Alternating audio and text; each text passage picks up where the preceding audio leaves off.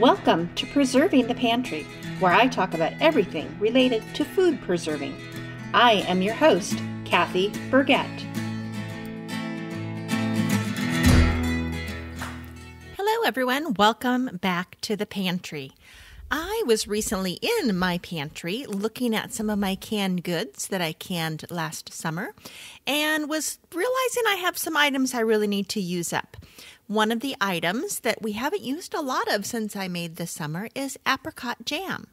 We kind of go through these phases where we eat a ton of one type of jam, maybe it's raspberry or peach or apricot or blackberry, and then we always have an excess of some jams. And right now, we seem to have an excess of apricot jam.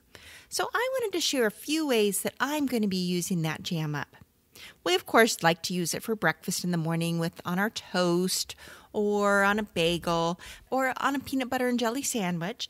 But I have a lot of recipes that also use jam as an ingredient. One of those is apricot bars. It's a dessert that has like a shortbread crust. Apricot jam is the filling, and then it's topped with sliced almonds and baked. It's a really nice, easy dessert to make. And another one is Thumbprint cookies.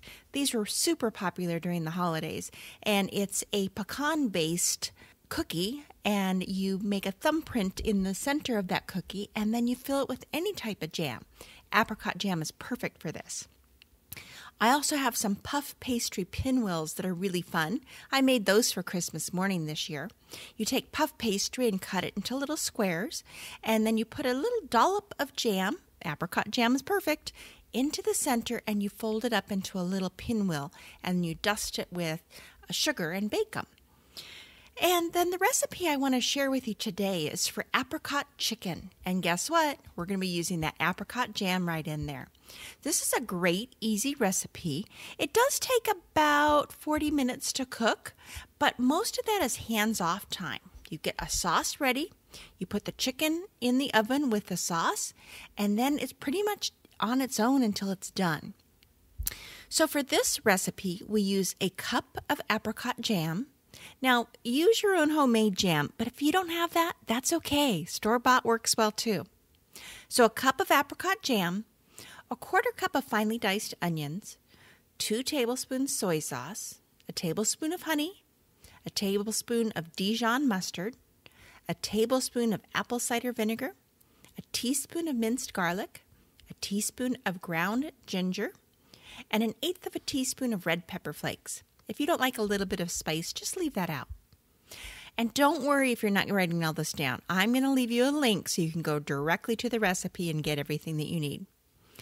And then for the chicken, you use 6 chicken thighs.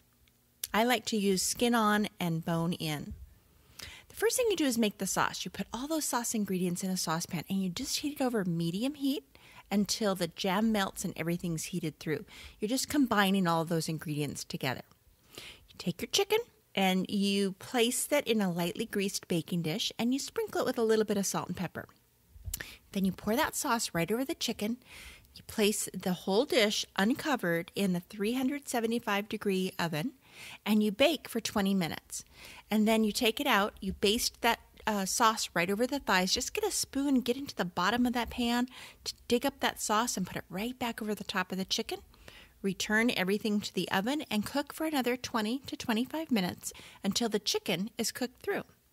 When you take it out, you let it rest for about 5 minutes. I like to top with just a little bit of freshly chopped parsley and serve it. It's great with rice or noodles or pasta.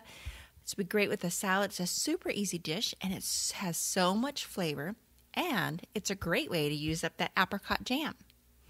That is it for today, but since I've made room now in my pantry, next week I'm going to be sharing with you how I make orange marmalade.